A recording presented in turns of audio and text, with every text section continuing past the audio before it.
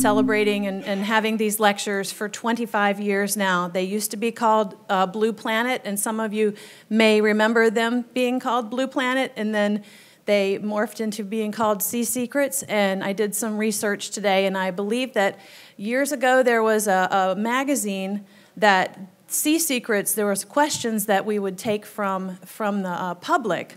And that little booklet was inside of one of our newspapers that was part of the International Oceanic or Oceanographic Foundation. And so that name now lives on in this lecture series. So I just wanted to say thank you. Thank you to the late Robert Ginsburg for doing this.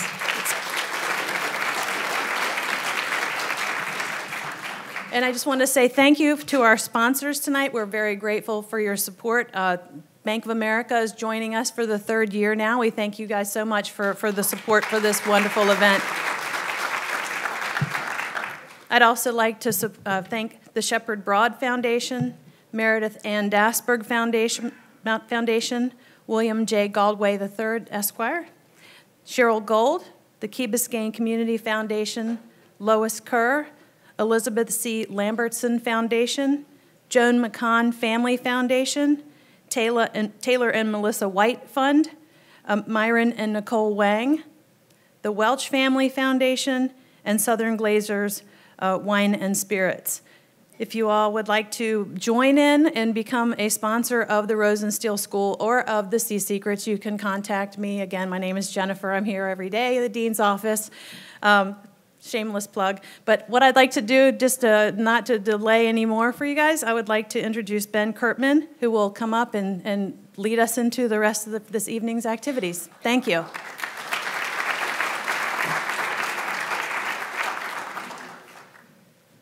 Sorry, no worries. I crumpled up bits and pieces of paper here. There we go. They made a nice binder for me and everything. Okay, so my job is some introductions today. First, I'm going to introduce Craig, but before I do that, I'm going to introduce Samantha Kramer. Samantha Kramer is one of our most promising students, and I met her when she was a sophomore undergraduate. And she's amazing, if not crazy. The amazing part is Samantha was a double or triple major. I think she was going to major in everything in the school, but physics and meteorology were her 2 passionate interests. I think math was on the list too. And she actually blazed a new trail. We didn't allow double majors in physics and meteorology. It wasn't possible. And Samantha was the first ever to do that. She blew me away as an undergraduate. She came on board as a graduate student and really blew me away as a graduate student. This is just a great honor for me to watch her mature into what I think is going to be a superstar scientist in the future. And, oh, there it is. I was waiting for that to pop up. The other thing I have to mention is we have a really nice symposium on Friday afternoon at the Coral Gables campus. Keeps flashing away. It's supposed to stay up there, but there's this little bitty web address. You can take a picture of it. That web address is where you can sign up to join us. Bill Weir, who's the CNN chief environmental reporter for CNN, is going to be the moderator. We have a fantastic panel, and we also have a really nice keynote address. So if you're interested, Friday afternoon at the Coral Gables campus, we're really excited about this event. With that, Samantha, please come up and tell us a little bit about your experiences.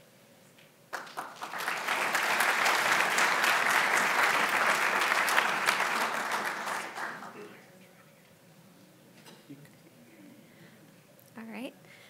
Good evening. My name is Samantha Kramer, and I'm a PhD candidate here at the University of Miami's Rosenstiel School of Marine and Atmospheric Science. And while we are here to celebrate and learn about science, I would first like to speak to the legacy of knowledge ingrained in each former, current, and future student at this institution. So before I was a graduate student, I was also an undergraduate here in atmospheric science. In fact, the person that inspired me to be an atmospheric scientist here at UM is actually in this room tonight. Shout out to Chelsea Carlson. And not only will I be graduating again this year, but my younger sister will also be graduating with her bachelor's in atmospheric science from Rosenstiel. So a little family legacy there. As a student, especially an undergraduate, I did not consider the impact being a meteorologist or being a Rosenstiel meteorologist would have. I am proud to be an atmospheric scientist or meteorologist because we are community leaders. And when we have an emergency or a natural disaster, we look to these atmospheric scientists, to these meteorologists for the answers that we need to keep our family safe. And not to mention general research and your daily forecasts and all the different ways the weather affects you. But I'm equally proud to be a Rosenstiel School alumni and current student because of the expectation of excellence and the pride we take in our work. As an undergrad, I was starstruck by all the professors. For example, while teaching us about thermodynamics, Dr. Ben Kurtman also managed to fly around the world and take calls and be a corresponding lead author on the 2013 Intergovernmental Panel on Climate Change report. So to clarify, the IPCC is the Global Scientific Consensus on Climate Change Science, which includes 195 countries. Now, that's a lot of interpreters and a lot of arguing and a lot of opinions, but in that time, while flying around the world, Dr. Ben Curtin made sure to be at every single class and enthusiastic because being a mentor was just as important to his legacy as being a scientist. And I am lucky to have him as a mentor today. Over time, I've gotten to know the majority of the professors, not just as mentors, but as scientific rock stars. And how do I know that it's not just me that believes in this? Well, we just returned back from a conference of thousands of meteorologists and atmospheric scientists. And a lot of times you don't see full rooms because there's so much going on. For every single Rosenstiel School professor presentation, there was standing room only. Every room was full. And even more amazing, a quarter of that room was Rosenstiel alumni and current faculty and students in full support, eager to learn about all of the work that we do here. And that confirms in my mind that we are a global leader in atmospheric research. So tonight we are here to learn about the legacy and the current progress of our 7-day forecast.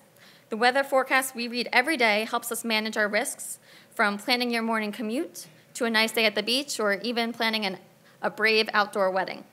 Here at the Rosenstiel School, we are looking forward to the future. We are stretching our scientific knowledge to forecast a month out or even a year. Think about the risks that we can mitigate or prepare for with more time. For example, would you schedule installing a new roof if you knew that there was a 90% chance of extreme precipitation at the end of the month? Or would you save up to get that air conditioning fixed if a heat wave is expected? We acknowledge the precedent set by the scientific legends before us and strive to inspire others. But what really sets the Rosenstiel School apart is that all of us are equally inspired and inspiring, and that includes our students. I began research as an undergraduate student. Now, I mean real research, not busy work, but actual data collection and analysis, because the faculty train us and take the time to add to our confidence. I was in awe when I learned that Saharan dust, yes, dust from the Saharan desert, is picked up in the air and travels to Miami each summer. So we breathe in dust from the Saharan desert here in Miami in the summer months. In fact, if you look at your car after a rainstorm, you might actually see some. And I always check the food ingredients, but I never thought, what's in my air? You know, they don't have a warning label for that. And in fact, we've been measuring Saharan dust here at the Rosenstiel School, thanks to Dr. Prospero, since 1974. 1974. So just as a fun fact, did you know that dust can affect human health, affect the sea surface temperatures, affect hurricane development, provide nutrients to our soil, and affect the Earth's climate? That's a lot of effects for dust. And I was lucky to turn my undergraduate research into a full PhD. When I transitioned from an undergraduate to a graduate, another mentor of mine, Dr. Zaidama, told me, gaining a PhD is not about learning all there is to know. It's about generating new knowledge and finding answers for open questions. So one would think, after 46 years of dust collection, what else can I add? What's new? What haven't we learned already? Well, with the guidance of my mentors, we have managed to link the amount of Saharan dust we breathe in each summer to a specific wind pattern. And now that we know this wind pattern, we can use that along with advances in weather forecasting, to hopefully predict long-term a product of forecast that we can all use as a community. So we have previously found an undetermined link between our dust weather to our long-term climate in hopes of better understanding and predicting dust effects.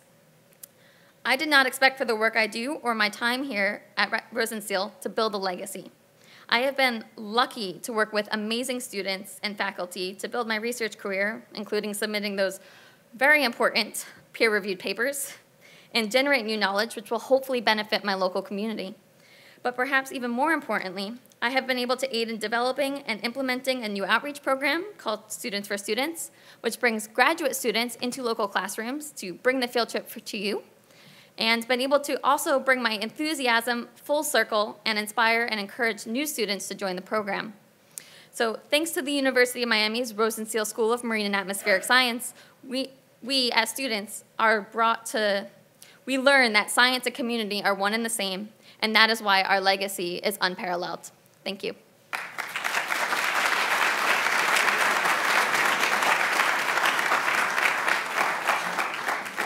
So you can see there's no reason at all to worry about the future.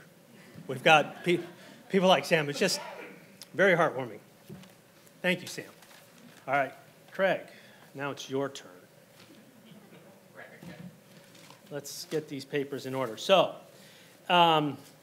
it's been a long time in the making for us to get Craig here. Some of you may remember that a year ago we were all supposed to be here together to listen to Craig. But he blew us off. There's this little tiny thing, a government shutdown that got in the way. You know, he's a government employee, can't travel, you know. Blah, blah. Anyways. A little while later, we finally got Craig here, and you can see we have a full house. Everyone's really excited to hear from Craig. I just want to give you a little brief introduction of Craig. He's from New Jersey. Proud that he's from New Jersey. Craig started diving somewhere in his early teens, I think it is. Started diving in his early teens. There's a story out there that Craig and his buddies, while they were diving, caught people illegally dumping waste into a river, I believe it is, right? Yeah. They caught them, filmed them, diving, busted them. Teenagers. That's a commitment to the environment. Craig got his bachelor's degree from Rutgers in zoology. I don't want to date anybody, but it was the last millennium.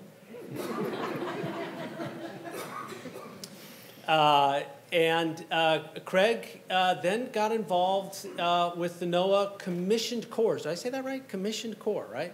The NOAA Commissioned Corps. So this is officers that help run the NOAA fleet. And Craig was a deckhand and worked his way up the ranks. I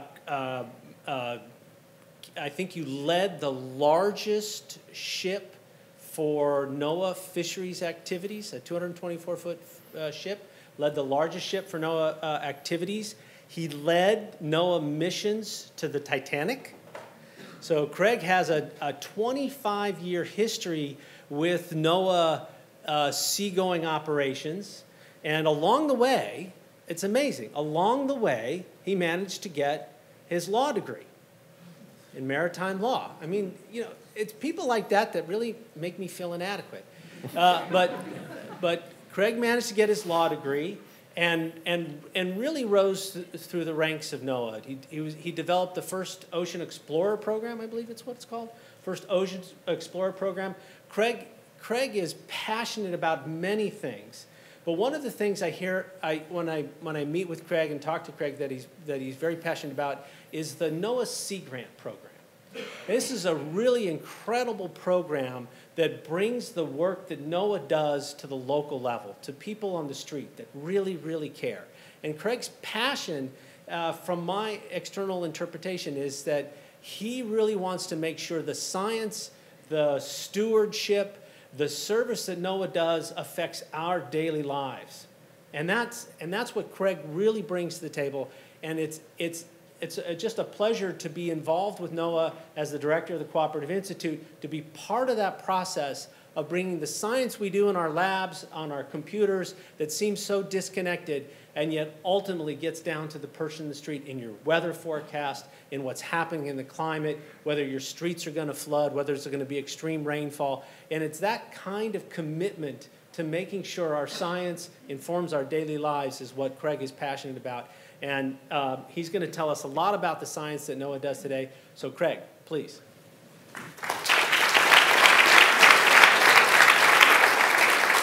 Thank you very much, Tom. Very kind. Thank you and good evening. It's a delight to be here, and with a profound sense of apology, it's taken me a year to get here, and I'm very sorry about that delay. But I understand you had a rather excellent presenter last year in Ben Kirkman himself, and I think between Samantha's description of the benefits of this university and its programs, as you heard, and the likes of Ben, I can say with no reserve, NOAA is remarkably fortunate to have a partner in the University of Miami Rosenstiel School in doing our climate work, our weather work, and our oceanographic work. And clearly, and without reserve, I must tell you, we would not have a program were it not for the university, because more than 50% of our science program is performed by scientists who come from the university and this school. So any excellence that NOAA might enjoy in our scientific products and any reputation that we might gain for scientific achievement is attributable to the partners that we choose, and we have chosen very carefully, and we're delighted with the partnership that we have with the University of Miami. Thank you very, very much. So the title of my talk tonight is, if you like your 7-day weather forecast, thank an oceanographer. But I'm not going to tell you a whole lot about meteorology. I may not even tell you a whole lot about oceanography. But I do want to tell you a bit of a story that carries you through from where we are today to where we might each hope we're going to go in the future. So let me start by asking you to ponder this image. If I lie flat on the ground and look straight up in a darkened sky and see only the universe, I cannot imagine the numbers that are attached to the potential of other planets, other entities, other galaxies, the hundreds of billions of potential stars, planets, and the like that are out there in this universe. It makes my head hurt. I cannot understand the notion of something being beyond infinity. Where is the edge and end of the universe? We could go on. We could discuss these what-ifs.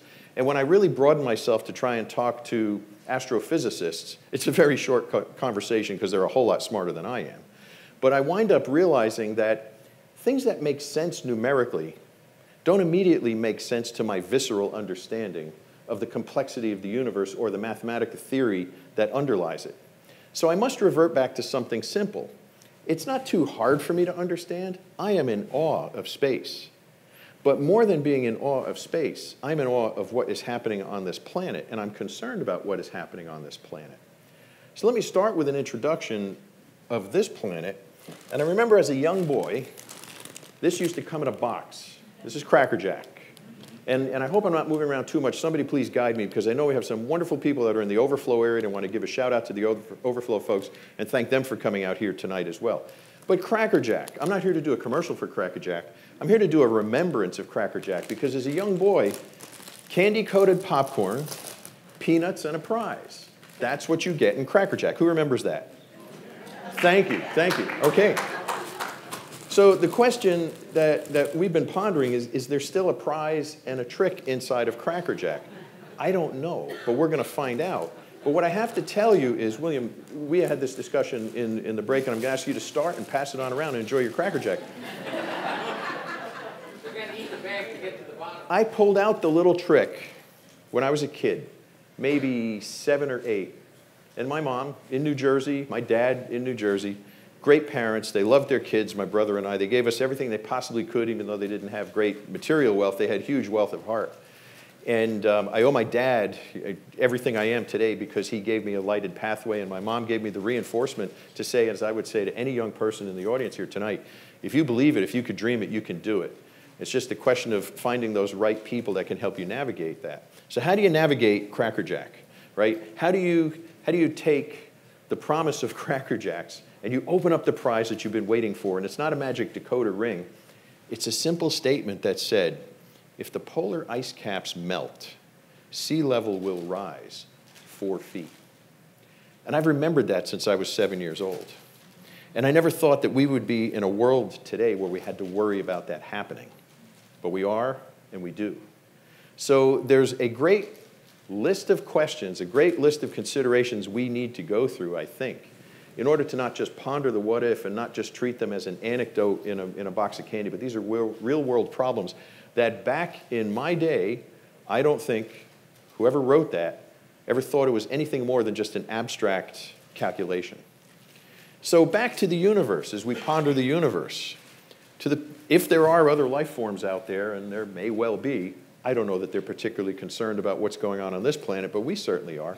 But imagine if we had the indication that there was a planet out in the ethos that and had a poisonous atmosphere by dominant form, a life form, but largely in abundance, unrecognizable to us, and that it was a traversable distance. I think we'd spend any number of dollars to try and get there. But that planet is elusive, and it's out there, and we seem to be projecting ourselves towards the interests and concerns of space more than we are projecting ourselves to the interests and concerns of our own planet. And that the romance of space and that what-if planet is more enticing than the excitement, the discovery, and the thrill of the oceans and being at sea on planet Earth. So without disrespect to either gender, I just go to a cartoon that was generated several years ago in the New Yorker, and the caption is, I don't know why I don't care about what's at the bottom of the ocean, I just don't. And I think that's a reality perspective in a lot of places and in a lot of ways in our society. Yet, it is this planet, it is this home that's 70% covered by water, and that ocean is a very important component to us. So with this introduction and hopefully the enjoyment of Cracker Jacks, I begin with what I'll call Chapter 1. Why me? How did I get here? Wonderful people like Ben Kurtman and the university chose to invite me, but I go back to, I have to say, the legacy of Dr. Bob Ginsberg, who was a remarkably able supporter of the young fledgling ocean exploration program, which we started in 2001. And Dr. Ginsberg gave us, in this very environment, in a conference room maybe 150 feet away from here, very sound advice and very good guidance in how we should start that program in 2001. I remember him fondly, and I hold him in a great deal of respect and high regard. But I also go back to Sea Frontiers, which was mentioned earlier. Sea Frontiers was a noble magazine that I subscribed to as a young boy, and it influenced me greatly because it was written at a higher level than I could immediately understand, but it sent me to the library to learn more. And it was written by people who I came to respect, and largely they were members of your science community and the heritage of this fine institution. So once again, I go back with thanks for the invitation and the opportunity to be here. But now, why me? How did I get here? So let me go to a river that went ablaze back in 1969, the Cuyahoga River. Many of you would remember that. That was a remarkably upsetting environmental period. It was in the wake of Rachel Carson's Silent Spring. It was in the rising of Jacques Cousteau as he introduced the oceans to us. But something I didn't know until I looked this up was that 13 times previously did the Cuyahoga River ablaze and light up.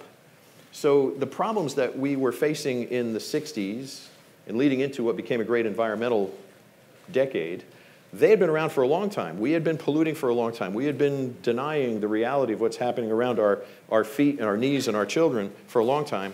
And then finally it got to be enough that people chose to do something about it. And the result of that was an environmental legacy and legislation of the Clean Air Act, the Clean Water Act, the Marine Sanctuaries Act, the Anti-Dumping Act. Many other laws came into place, and we have the benefit of those laws today because our air is cleaner, our water is cleaner. And I've seen it in my lifetime, and I think you've seen it in your lifetime. But I didn't start out on the Cuyahoga, I started out on the Passaic River. Now, if you're from there, it's pronounced the Passaic River. You gotta put the shoulder into it. It's northern New Jersey. It's the Passaic River by proper pronunciation, but growing up there, that was my river. There was plastic refuse, there was debris, and unfortunately an occasional person floating down the river who was not in good health. And it was an interesting place to grow up, but very disappointingly for me, as I go back there now, the cadmium, the mercury, and the poisons that are in the sediments in what is declared as a Superfund site today. It is a Superfund site. I grew up on a Superfund site with, as you could see in this slide, half of this beach or this bank is likely inundated at high tide. My backyard was half inundated at high tide. That's where I grew up. And today still, plastic, debris, detritus of human origin rather than natural origin. And it's a dirty river. But the sediment has been recovered, and I know not whether or not the fish are recovering, but I have to have faith that the Environmental Protection Agency and the state agencies are doing the best of their ability to right a harm that was done over the course of 100 years.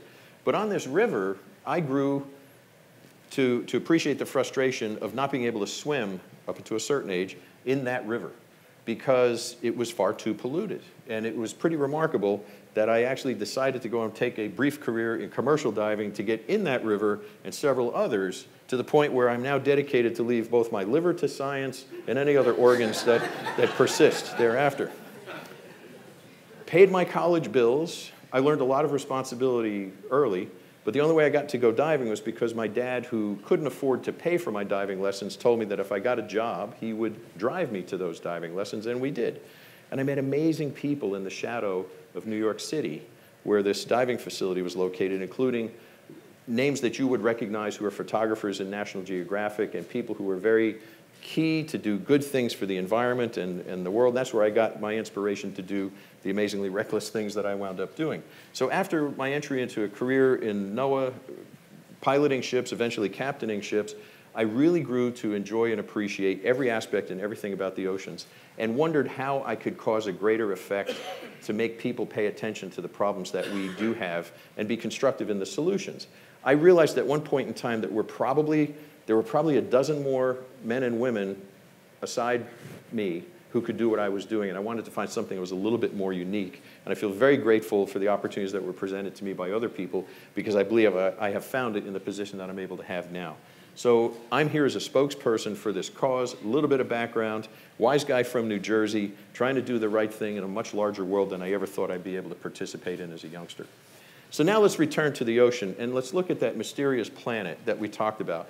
If we knew there was a planet out there that had life on it, but alien by dominance to our human form, that it was surrounded by a toxic environment where we could not breathe or sustain our human life, and, well, it could go on, but really I've just described planet Earth for you because the dominant life form is not we humans. There are diverse life forms throughout in the ocean. We cannot breathe we cannot breathe water. It is a hazardous, toxic environment for us, yet we find ourselves here living at the margins on a small percentage of that 30% that's land. And we cannot live in that 70% of surface area that is water. It's a much higher percentage in terms of the total biosphere of the ocean. So if you look at the ocean, you have a fondness for the ocean, and you look at 7.5 billion people that populate this earth, and then you look at a representation of how much water actually is spread across the surface of the ocean.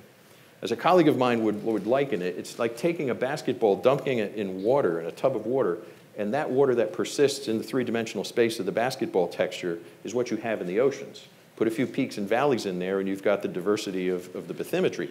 But there's really not a lot of water. So for 7.5 billion people, soon to be, you pick the number, you pick the date in the future, it's not incomprehensible for us to realize that that little bitty river I grew up on where people were throwing things into it for the past 100 years is no different than what we've been doing to the world's ocean for the past 100+ years. It's not a lot of water to cause a human effect on times the number of people that we have on Earth. And similarly, if you look at the atmosphere and realize the thin layer of gas that we have surrounding this planet, that the products of our lifestyle and the products of our technical progress have been deposited into that gaseous space to alter the gas that we evolved with, causes some moment of concern to figure out where we're going in the future based on this. So back to the ocean. If you consider that only 5% of the ocean has been explored, leaving 95% unexplored, not visited by humans, not really known what is there, what critters, creatures, life forms, ecosystems, and the like are there. We've got a rather delicate planet. So how do we turn that around and reach the 95%? Another key answer to this is that roughly 95% of the biosphere is the ocean, where creatures live and where life forms can be found. And some of those life forms are remarkably alien to us. And in Ben's introduction, he recognized my graduating from Rutgers in 1979. And I would remind you that it was quite interesting because this form of life, these tube worms in the Galapagos Rift, were discovered in 1978. And I wasn't smart enough to realize at the time that I should have asked for my tuition back, because everything I was taught about plants are over here and animals are over there, and good luck for everything else in between because there's not much. Well, that's the much. And it wasn't as simple as a bifurcated plant and animal kingdom, but that was what our belief was, and that's what we were being taught. Now, I'm 62 years old. You don't have to do the math. I'm 62 years old. And in my adult lifetime, we have absolutely revolutionized our understanding of what life forms are on Earth and where we came from. To me, that's remarkable. It's embarrassing as a human race that thinks we are so progressed that we can get to the moon, and we're just visiting the mid-Atlantic ridge around about the same time that Aldrin and Armstrong settled down on the surface of the moon, that we'd be visiting the mid-Atlantic ridge for the first time in Project Famous, which was a US-French undersea expedition. I hope we get back to doing that, and I think we will.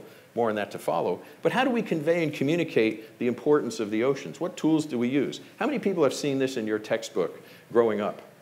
It's the oxygen cycle, it's the carbon cycle, it's what we know. How many people have seen this image growing up? Using the ocean. Not many, just the young people that are here. Thank you very much, and I appreciate your signifying that you've seen that. I'm delighted to realize that some schools are now teaching that, and some textbooks can now teach that. But the mindset of the majority of the human race is to believe that it's trees that are giving us all the oxygen. And an equal amount comes from the ocean, as we know. So a couple of things come to mind now about the ocean that's really amazing. But first off, how do we communicate that? A very fine publication that communicates ocean-related factoids is also known as the Snapple caps. And how many people are familiar with the conveyance of Snapple caps for oceanic information? Okay, the first one is, just shout them out if you know them. The first one here is, the first sailing boats were built in what country? A lot of mariners out there. First sailing boats, think of early civilization. Egypt. Somebody said Egypt. Egypt, according to Snapple, the authority, Egypt is there. Okay, what is the only animal that can turn its stomach inside out? Starfish. Starfish. Thank you very much. Indisputable authority, excuse me.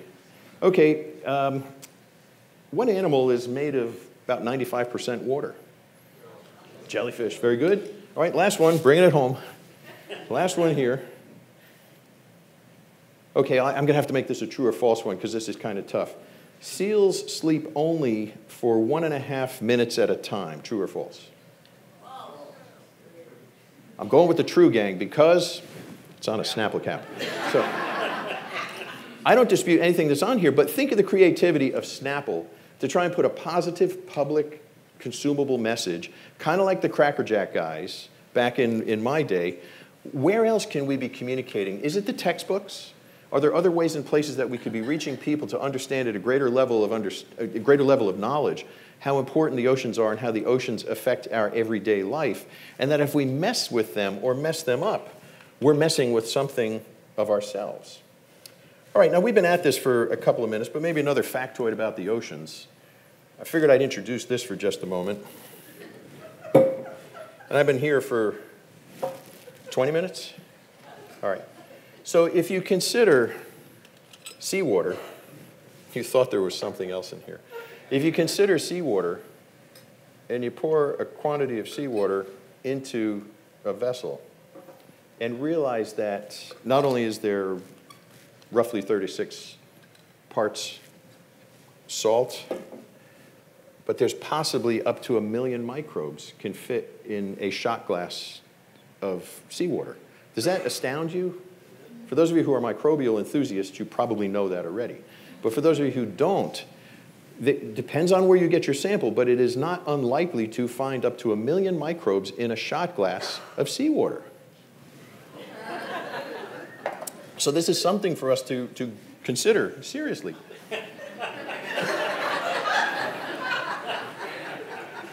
And remembering that my degree, I don't impugn my academic institution because I believe I got one of the finest educations I could possibly achieve. But that's where science was at the time. But once more, another embarrassment to we, the human race, that the most abundant microbe in the world for which we depend on the oxygen that is generated was only discovered in the late 2000s. It has the simplest DNA encapsulation. Scientists in the Oregon State University discovered it. And basically, it is the microbe that breaks down other organic matter and reintroduces the nutrients that are necessary for photosynthesis. And we didn't know it was there. Why? Because we never looked. It's as simple as that. So, as we conclude chapter 2, let's move on now to NOAA. So NOAA is the National Oceanic and Atmospheric Administration. It was founded in 1970. It was a result of a presidential panel and a national ocean strategy that asked that there be created an agency to be the NASA of the undersea. But in addition to the ocean component, there was a request to generate an understanding of the air-sea interaction. All the tools that brought us through the Second World War of undersea sensing and even atmospheric sensing and radar indicated that there was a profound relationship between the atmosphere and the ocean, but it was an unquantified one. And in order to get to understand what it was, NOAA was asked to go ahead and do that. The part of NOAA that I'm responsible for, and I'll go over the other parts very briefly for you, is the Oceanic and Atmospheric Research Challenge that was given to the nation. And we've been doing this for now 50 years. NOAA's beginning to celebrate our 50th anniversary. We've been around a long time. And the result of the question, what is the air-sea interaction, what is that relationship, is today known as climate science. We didn't set out to study climate. We set out to answer the interaction between the ocean and the atmosphere. And the answer is climate science. And for folks who are troubled by climate and climate policy solutions, please do not confuse climate science, which is a richly understood body of work, with climate policy, which is a continuing public debate and will be a continuing public debate. But in NOAA, we realized we finally made it, because we made it to the cartoons. And this cartoon was actually generated the same time that a paper was published in Science that talked about my Cracker Jack box, the melting of the Greenland ice sheet, and the fact that it was melting at a far more accelerated rate than had ever been forecast or expected to occur. So Bennett, who is widely published, and you've probably seen much of his work, he chose to use NOAA tongue-in-cheek in his comic. And frankly, I was delighted because not too many years ago, if you Googled NOAA, you realize Google could be conjugated, right? But if you Googled NOAA, you'd get the answer, did you mean NASA? We don't have to worry about that anymore because we're now understood by the public to the point where a cartoonist has confidence that the public knows enough about NOAA. Okay, fine. So what does NOAA do? Let me take you to a chart now that's generated by the OECD. It's an international body, it's UN affiliated, and it deals with economics and risk in the world. And if you look at this index here of height of impact, greater impact up here, and greater likelihood, if you're up here, you've got some problems. You've got high probability of high impact. And what are those? If you can read them in the back, I'll stop, but just a show of hands, can you read that in the back? No, okay. So right up here, highest probability of likelihood, highest impact, extreme weather events. NOAA is responsible for issuing forecasts and warnings and assessments into the future on extreme weather events. Next one, failure of climate change mitigation and adaptation. We are responsible for developing and promulgating the science to the public so it could be understood and used in wise policy making. The caution is failure of that the policy makers might not understand or embrace or take on board what that climate science is, but we have no problem with the science, but performing that work's up here as well. Natural disasters, biodiversity lost and ecosystem collapse, water crises, national disasters, man-made environmental disasters. That's what we are responsible for telling you all about or if they're coming. So from an economic perspective, we have a pretty important job. Let me go through another level of examination and evaluation of what we're supposed to do. These are the questions we're supposed to answer on a daily basis. How many fish are in the sea? No one? All right. I'm going to check the overflow room and see if they've got an answer. As many stars as there are in the That's a pretty good answer. That's a pretty good answer. But the problem we have is we have to manage the fishery. So we can't have an abstract. We have to have a quantity. And we need to set quotas because NOAA actually has, through the National Marine Fisheries Service, a very old and important part of what became NOAA, we have to manage the nation's fisheries. We have to make sure that there's a sustainable amount of protein that's harvestable in the United States and not blow it, not overfish. We overfished heavily in the 70s, and we're just now really reaching our points of recovery on many of those fisheries. So how many fish are in the sea, and what is the habitat these fish live in? What are their marine mammal and endangered species engagements and encounters with it? It's a complex question. We have to answer that every day. Here's the easy one. What's the weather going to be like tomorrow? Our National Weather Service provides you with that information and those answers. There's a commercial industry that adds on to what the National Weather Service does for you. We don't provide the forecast to the winery. We don't provide the forecast to the XYZ trucking company. Private sector entities do, but they do so based on the information that you provided with your tax dollars, the satellites, the models, the forecast systems, the radars, all the tools that we have to our avail. What will the weather be like tomorrow? That's our National Weather Service. The next one, what's the weather going to be like 10, 150, 500, 1,000 years from now? That's climate. And we are responsible in NOAA for providing the nation with a climate assessment and effectively a forecast of what the American future is going to look like based on climate impacts. Then the last one, are we wise to be building on shifting sands? That's coastal zone management. You see the ecclesiastical level of these questions here. They're high order. But truly, we have a program that's called the Coastal Zone Management Program, and it's designed to establish consistency across neighboring coastal states so that there is a unified level of implementation of management of our coastal environment, balancing development with preservation so that the coasts are not negatively impacted overall. We also in NOAA measure the ocean. We conduct a number of cruises by ships that you see the cruise tracks here. We cover the world along with the academic universities and the university ships of the United States, the UNOL ships, which you're very familiar with. And we do this once again with academic communities and with other countries in order to cover the globe. But we're responsible for many of these lines in order to take measurements of the temperature, depth, and the character of the ocean. And we do that with ships like the NOAA ship Ronald H. Brown. We also deploy devices like these, which are called Argo floats, and they sink down to 2,000 meters, and they come back up in a short period of time, about 10 days in cycle, and we've conducted at least 2 million of these profiles of the ocean in a manner of measurement that we never could have achieved with just research ships alone. We also are managing the index of greenhouse gases. So we monitor to parts per trillion, based in Boulder, Colorado, in a laboratory out in Boulder, all of the gas collections that come from around the world with parts per trillion analysis in order to determine how much CO2 and other greenhouse gases are in the world, in the atmosphere. This map shows you where in the world we take those samples from. Now, we also are responsible for weather forecasting and weather detection. And I think you're familiar with our neighbors here who, actually people from your school, are sitting in the back of our airplane and conducting the science and conducting the surveys and penetrating those hurricanes. And that's a mighty, mighty courageous thing to be doing. I made a flight through Hurricane Sandy, and I want to say to all the people who are on board that flight how noble and gracious they are, because my constant screaming did not turn out to be a distraction in any way to the very serious and important work that was going on. So thank you to all those that were on board. Let's move on now to Chapter 4. The ocean is largely unexplored. I went back to the notion that we don't have much more than 5% of the ocean that has been explored. We have some amazing people that really pursue this. These are not those people.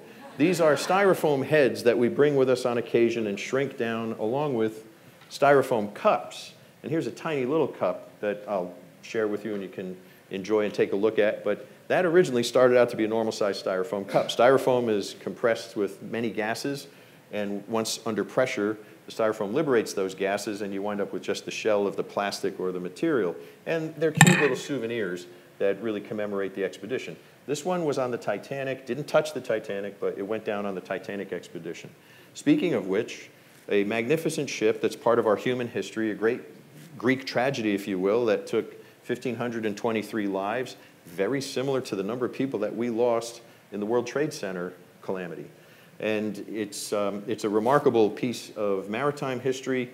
NOAA had 3 expeditions to the site because there was a law that was passed that asked us to look into the propriety of declaring the Titanic site a maritime memorial. This is the first time a maritime memorial was ever created outside of U.S. jurisdiction. And we have several countries that have joined that agreement, and we're very proud to see where we are right now in protecting that shipwreck. But what's most compelling about it is not the interesting nooks and crannies and bits of cases of wine and liquor that sit on the bottom, but it's a gravesite. And there were people who came to rest on this gravesite. And what was most interesting was a commercial salvage expedition was lawfully undertaken in order to collect parts and materials of what's on the ocean bottom. But part of NOAA's heritage is heritage asset management and marine submerged cultural resource, AKA shipwrecks of historic significance. And we were asked to provide evidence to the court, which we did, and we explained that while the court was trying to protect the mainstream body of the shipwreck, which was remarkably represented in Jim Cameron's movie, The Titanic, never mind the love story, but the visual imagery was remarkably accurate.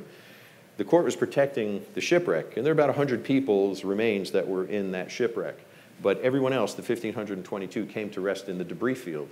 And the evidence that we collected there in the course of just studying and assessing the scene led the court to realize that, maybe we shouldn't be picking material up out of the debris field because that is where those people came to rest.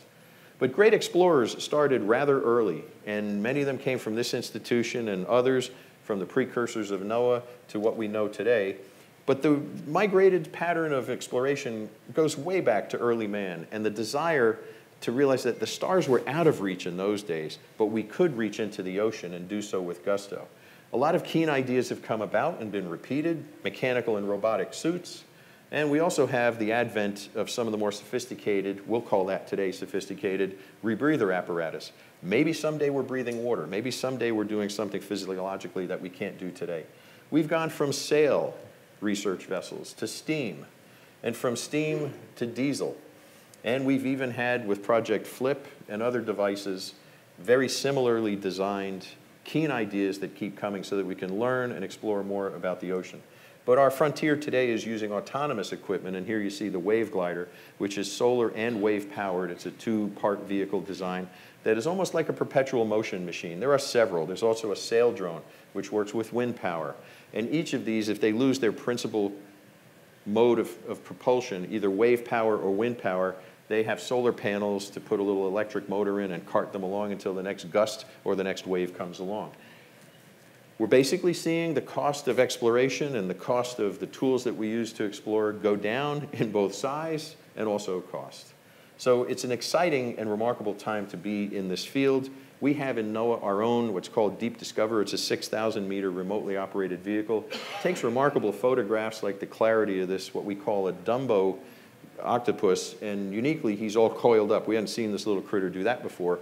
Normally you see Dumbo with his tentacles extended and his arms extended, but quite unique features like this Venus flytrap anemone.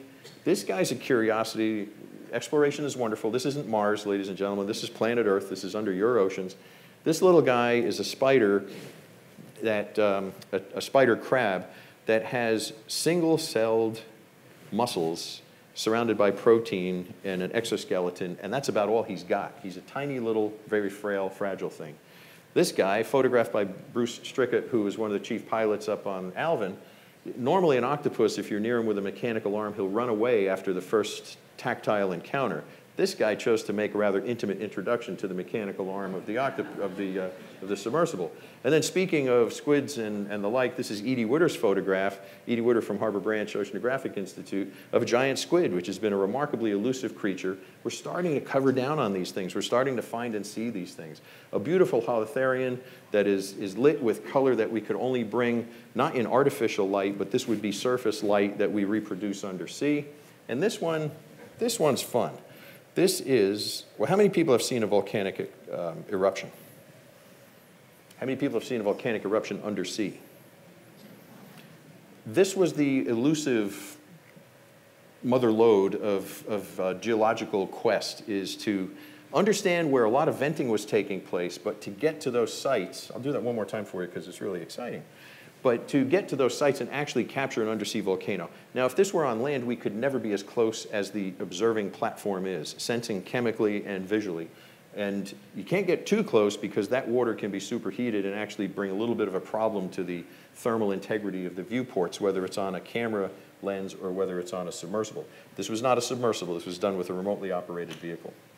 Then we have other creatures like this interesting vampire squid, which looks like nothing now. This comes from our friends from the exploration vessel Nautilus, Bob Ballard's exploration ship. He's a partner of ours. Now, just watch this guy. When he gives you a flash of those brilliant eyes, you know you're looking at a vampire. That's a vampire squid. It's an amazing creature. A new species, this little Casper octopus. This guy is a very interesting jellyfish. I'll not run him through the motion, but this one I love. We don't know what it is. We don't. And you know, for a little bit of me, I want to keep it that way because we need to keep reminding people that there are unknowns in the ocean, and it's your ocean, and it's right under your feet, it's right in your backyard.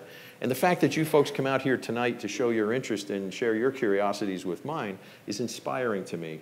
And we need to get to the point where we're beating back that 95% that we don't know.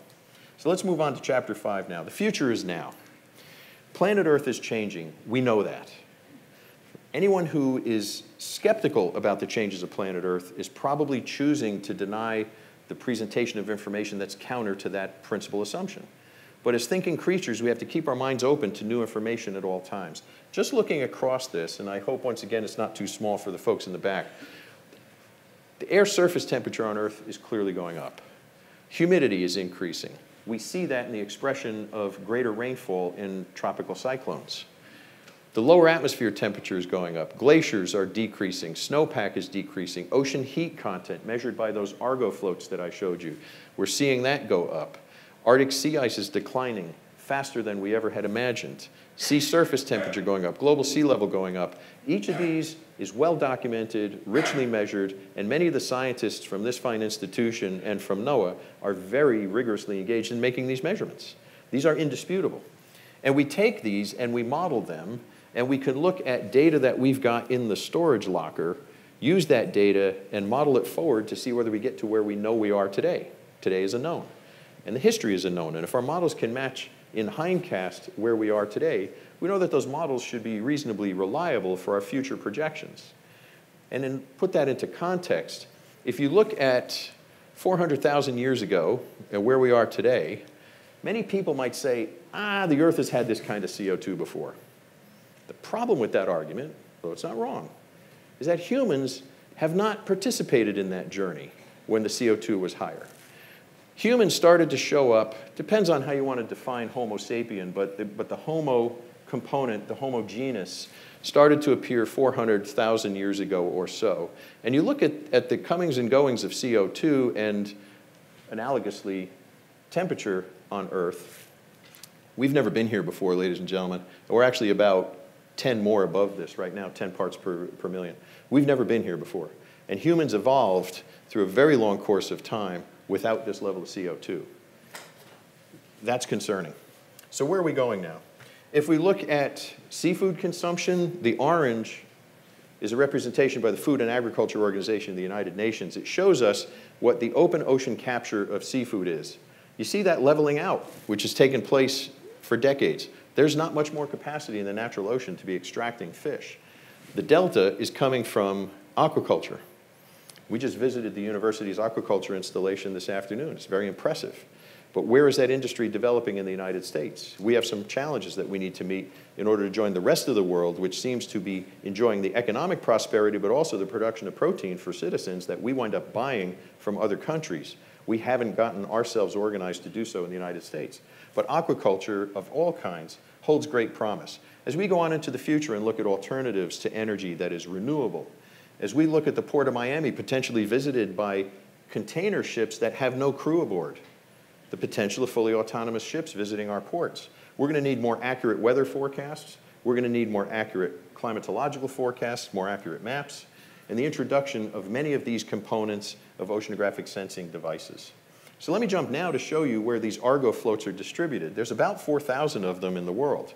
50% of them are paid for by NOAA and the United States government. but NOAA is the actor for that, and we're proud of that. And the other 50% come from about 36 or so other countries. But if I can show you right now here, we're sitting comfortably in Miami. And if we know what's going on in Texas today, we pretty much know what's going to go on in Miami tomorrow. Not bad? Everybody agrees. If we know what's going on in California or maybe even Hawaii, we have a pretty good idea in 3 to 5 days what's going to happen in Miami. And you start going back and farther back. And then you come to discover and learn about phenomena like El Nino and the reverse of temperature in the coastal waters off of central equatorial South America.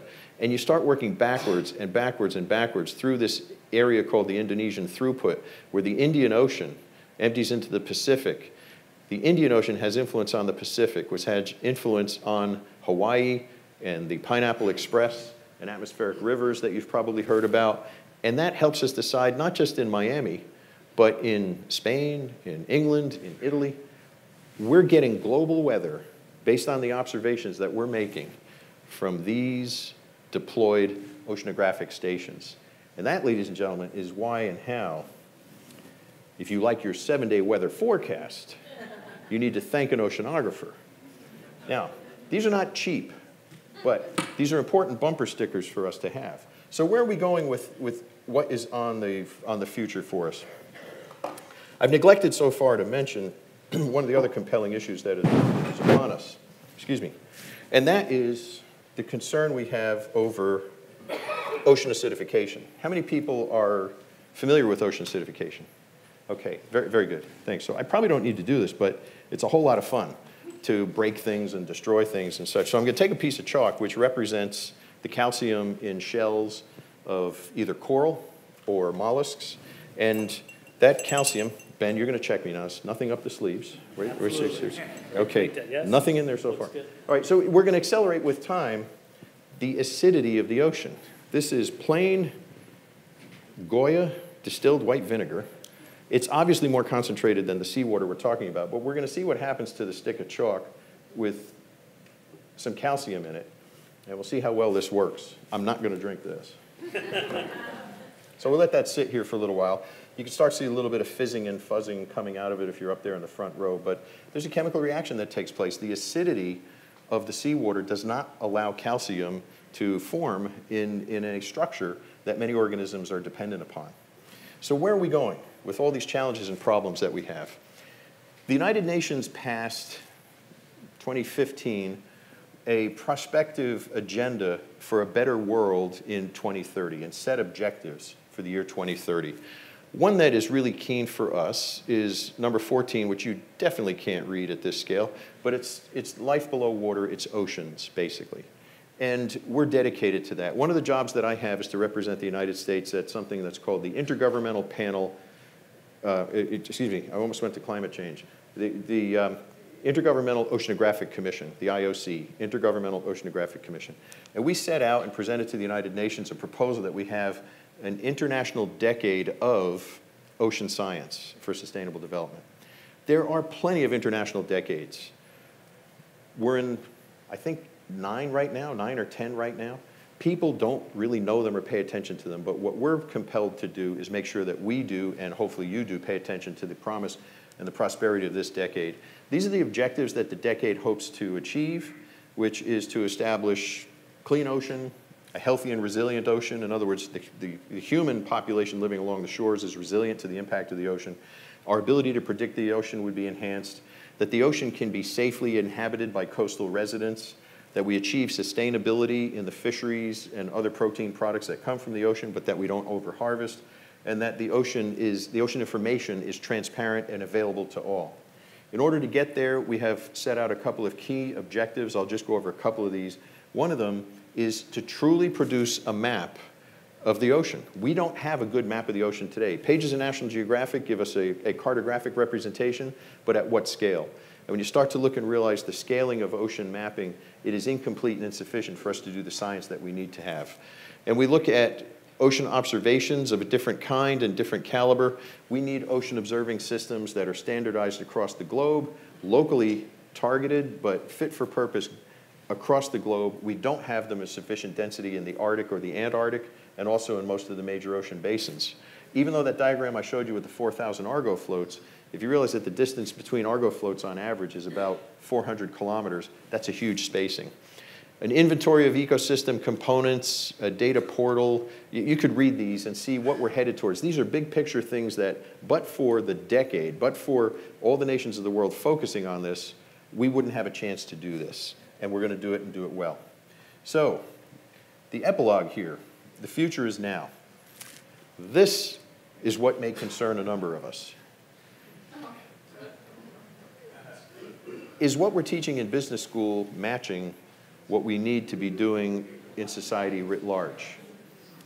That's an ongoing debate, and I'm sure you have your view as I do have mine. If you position the world in the right place on Google Maps, you could almost eradicate any sense of land. You're just seeing the shadow of Mexico and California. It looks like Baja up in the upper right, and you've got a bit of New Zealand, but there's a massive ocean there that we've not really tackled just yet. I talked about ocean mapping. Here's Miami. And if we look at the standard scale of mapping around the world of the ocean, you would lose the fidelity of the harbor entrance to Miami, and it would look like this, in just a simple collection of pixels of 1 to 2 to maybe 4 kilometers.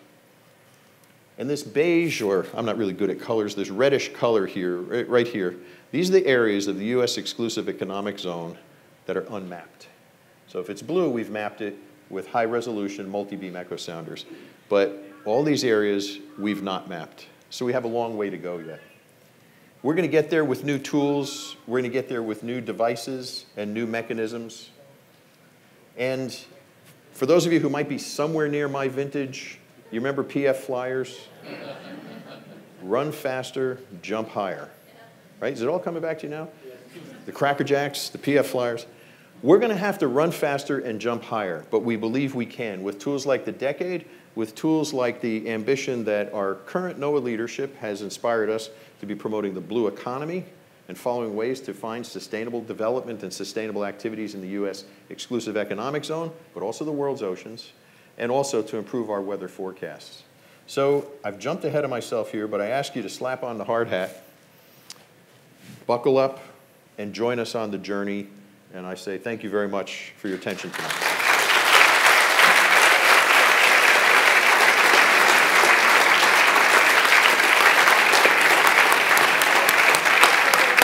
What do you do, Craig? It's dissolving. Any questions for Craig? We have time for questions? Government funding.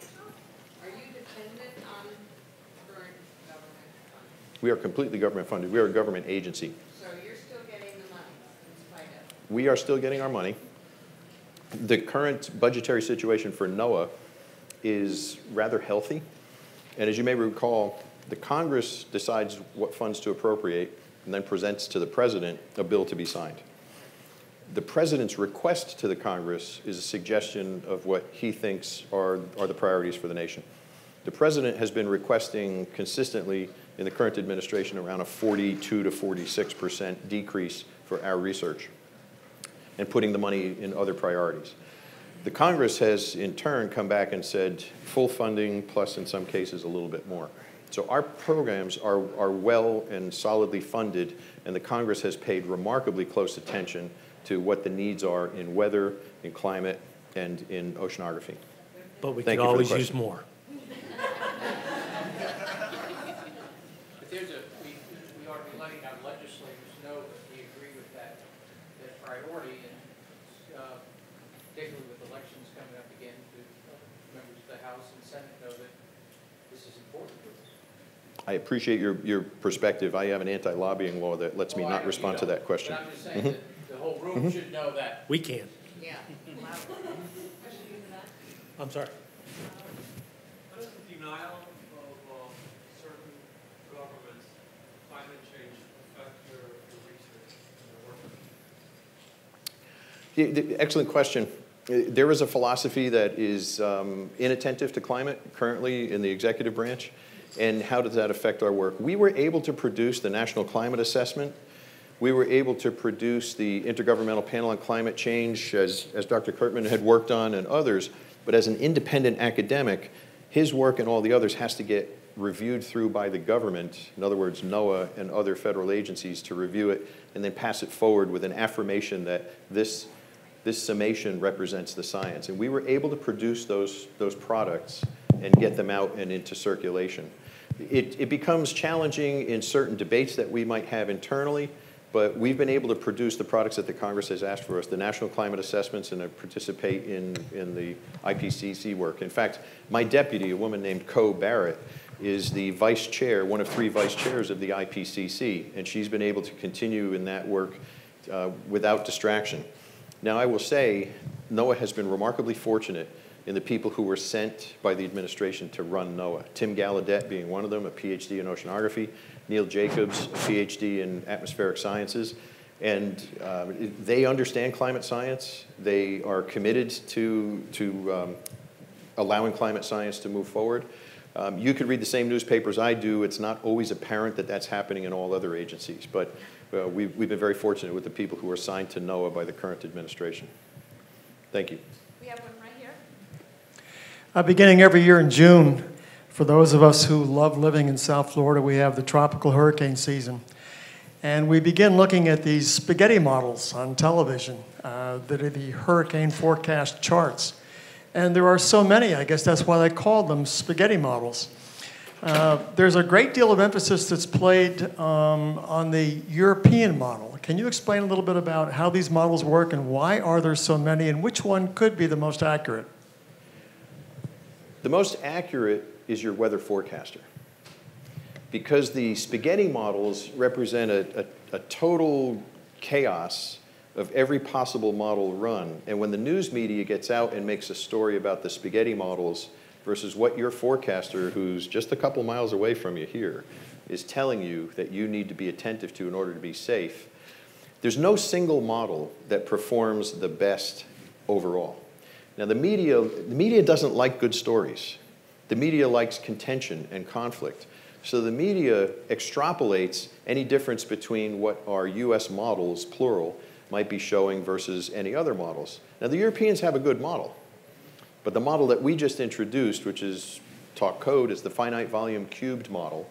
That model performs better with the Europeans' collected data than theirs does. So in other words, our model is better. But how is it that we're collecting the information from the satellites and packaging it is something we need to work on, because there's a competitive edge between us and the Europeans as to who's got the most routinely accurate model. But the National Weather Service forecasters look at all the models, and they know how each model behaves in different circumstances, because every storm is different, and their years of experience come into a very knowledgeable base that you might wave a wand and say one day artificial intelligence is going to do the same thing. But I would never replace with an artificial intelligent computer our National Weather Service forecasters. They have the history and they have the commitment, because if you read their work, they sign their work. They'll even put their cell phone numbers down when southern Florida or any part of the coast is about to be hit by something, and to make sure that people understand the severity of the warning, they're putting that out. So the spaghetti models are a curio. And listen to your National Weather Service forecasters, because they're the people that your mayors and your governors are listening to. They are expert and they're well practiced and remarkably skillful in their jobs. Thank you. Question here. In St. Louis, when I travel around, I love to go in museums, and there was a NASA exhibit for kids to play with rovers. I work with middle-aged kids, and I just wondered if NOAA can do something to get that fascination that there is for space exploration, for the ocean, that 5%, 95% you speak of. I think that's an excellent suggestion. Something that I appreciate about NASA is that at the time of their creation, the Space Act gave NASA the latitude to allocate 10% of their budget to education, inspiration of younger generations wanting to get into technical professions, and the likes of which we in NOAA, number one, don't have such a grace of latitude in order to implement. And number two, once you establish a program, it's hard to reduce the science by the 10% to put it into the communication, the education, or the inspiration side. But NASA does it marvelously, I agree. We have some programs that dabble in it. I think our National Marine Sanctuaries program, they're just obviously down the waterway from you here in the Keys, but they're all over the country, and the Sanctuary program does a very good job of it. The Ocean Exploration program has carried that forward. There's a few others that have some more imaginative levels of participation. I'll tell you one that's an interesting factoid. The Exploration program has over 1 million classroom lesson plans downloaded a year around the globe. People are using it all over the world. And those lesson plans are tied to the expeditions, some of which I showed you the products thereof. And maybe inspire some movies like Martian. They get real wild about that. You could get them. We have an ally in Jim Cameron. He's keen in the underwater. Can you hear me? Yes, we can. I'm an alumni of Rasmus, and I really enjoy. About 2 decades ago, every lunch, sometimes we go to NOAA across the street and have a lunch box for hurricane predictions. All those models about 2 decades ago. I have the two-stage question. The first one is about local forecast. Right now, for the hurricane forecast, we're doing pretty good for the 3 days forecast. Not so good for 5 days. When do you think we can expect the same kind of reliability for 5 days that we have now on the 3 days? That's the first part. Okay. Second part is, how much confidence should we put on the long-term prediction of from the IPCC of the climate for 30 years, for 10 years? What is the confidence that we should put on that, and why? So the 3 to 5 day forecast question, I think you'll see that today we have the same degree of accuracy for the 5-day forecast as we did a decade and a half ago on the 3-day. So we're making that improvement, and we're now closing in on closer to 7 days with that same degree of accuracy. So over time, our accuracy has improved and has given, I hope, you the confidence to be able to rely on the warnings that are coming from the hurricane forecasters. Half of that hurricane forecast comes from the science that's done here in this university and right across the street in our NOAA lab, and the rest of that forecast is coming from the skill of the forecasters. So that 3 to 5 day is closed in. If you look back in time, we've closed that gap pretty quickly. So that's tracked. We're also working on improving our ability to forecast intensity, because we do have these surprises where over the course of 12 hours or so, a change of intensity can be far more dramatic than we had expected. We think we're on to why that's happening, but we now need to perfect it and bring that to fore. One of the biggest problems that we have in order to get to that point is the availability of high-performance computing. If we could solve our challenge with anything, it would be more compute. The Congress has heard us, and they're trying to give us the relief that we need. But in terms of then the IPCC, the 20-year, 30-year, et cetera, projection, I think it's well labeled inside the report itself as to what degree of confidence. In fact, the authors of the report purposefully wrote that, and I'm going to ask Ben to offer his opinion on this because he participated in that. But the authors chose several years ago, several iterations of the assessment to basically give the public that level of confidence to invest in, and it is described adjectively so that people can realize what level of certainty there really is. And it's a remarkably high level of certainty, what we're headed for. Ben, is there anything you want to add to that? No, I think you nailed it. That's it. Thanks very much. Thank you. Thank you, Craig. That was a wonderful lecture. Thank you all for coming. That was spectacular.